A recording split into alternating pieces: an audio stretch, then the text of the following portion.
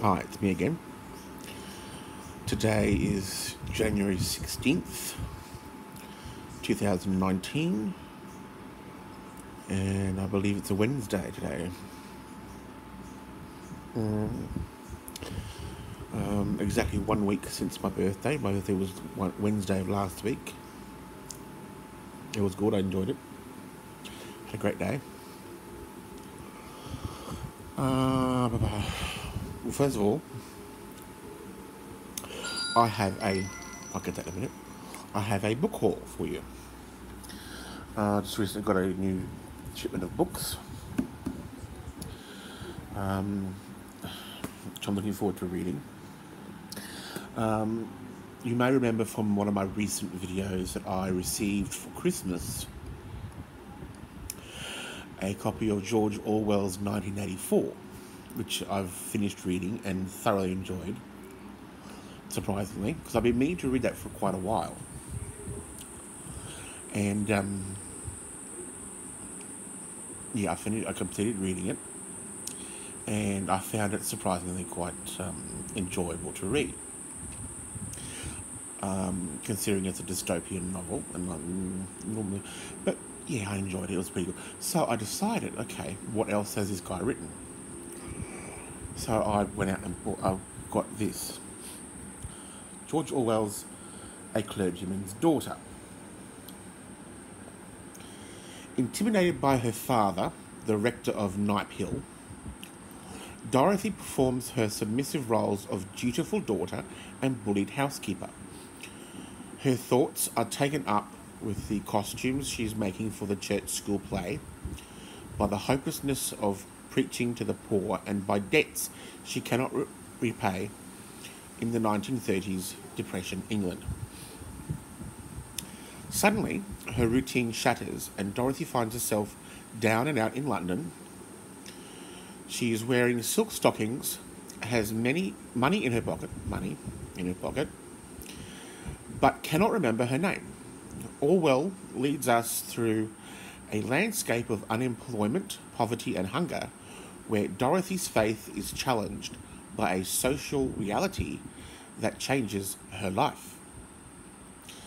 So I thought that book's interesting. George Orwell, A Clergyman's Daughter. And then I also spotted this one by George Orwell, Down and Out in Paris and London. George Orwell's vivid memoir, because I thought this is an autobiographical memoir, of his time living among the desperately poor and destitute, is a moving tour of the underworld of society. Written when Orwell was a struggling writer in his 20s, it documents his first contact with poverty, sleeping in bug-infested hotels and doss houses of last resort, working as a dishwasher in Paris, surviving on scraps and cigarette butts, living alongside tramps, a stargazing pavement artist, and a starving Russian ex-army captain. Exposing a shocking, previously hidden world to readers, Orwell gave a human face, to the statistics of poverty for the first time. In doing so, he found his voice as a writer. So I thought that looks interesting. And then, of course, we have this one. George Orwell's The Road to Wigan Pier, which I thought looked interesting. A searing account of George Orwell's experiences of working class life in the bleak industrial heartlands of Yorkshire and Lancashire. The Road to Wigan Pier is a brilliant and bitter polemic that has lost none of its political impact over time. His graphically unforgettable descriptions of social justice, slum housing, mining conditions, squalor, hunger, and growing unemployment are written in unblinking honesty, fury, and great humanity. The Road to Wigan Pier. And then we have this one. which I thought I would read to sort of see what it's like. George Orwell's The Lion and the Unicorn, Socialism and the English Genius. This is the most powerful portrait of England and why it must change ever written. Composed as bombs were falling over London at the height of the Blitz, it remains as radical, witty and crucial today as it was in 1941. George Orwell's The Lion and the Unicorn, Socialism and the English Genius. And finally, we have Brave New World by Aldous Huxley. Far in the future, the world controllers have created the ideal society. Through clever use of genetic engineering, brainwashing and recreational sex and drugs, all its members are happy consumers. Bernard Marx seems alone in harbouring an ill-defined longing to break free. A visit to one of the few remaining savage reservations, where the old, imperfect life still continues, may be the cure for his distress. Huxley's ingenious fantasy of the future sheds a blazing light on the present and is considered to be his most enduring masterpiece. Brave New World by Aldous Huxley. So, yes, and apparently I've got some more coming. So, I can't wait. Now, today is the 16th. And as of half an hour ago, it is now 1:15 in the afternoon. So half an hour ago, which was 12:45, my boyfriend left to go home to Melbourne.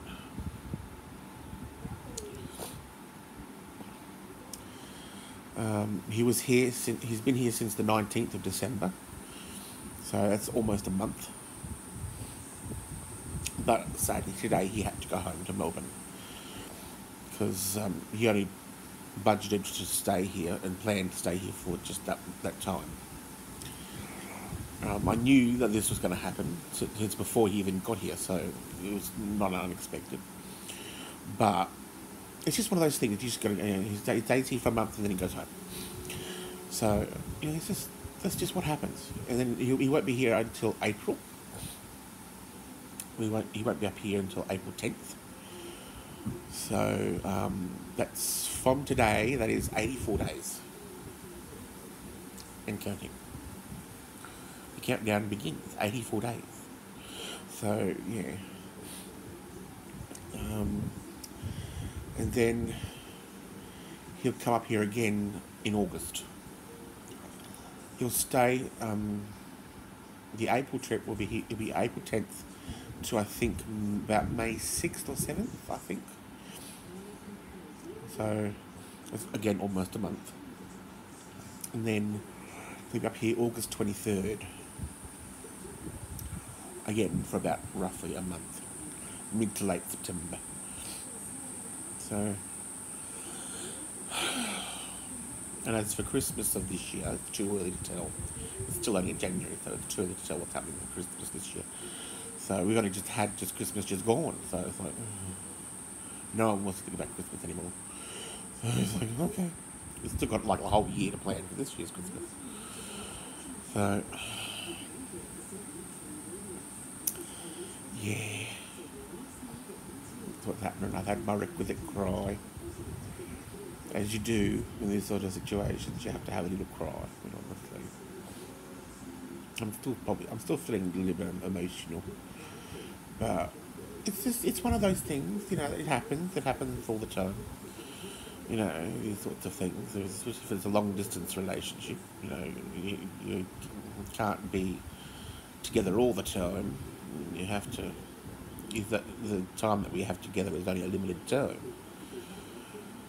which it's logistically speaking, that's the only way it can happen at the moment, because neither one of us can afford to move in together at this point in time, unfortunately. So it's just we have to remain in this situation for some period of time. It's just the way it is. I mean, logically, I understand that these sorts of things have to happen,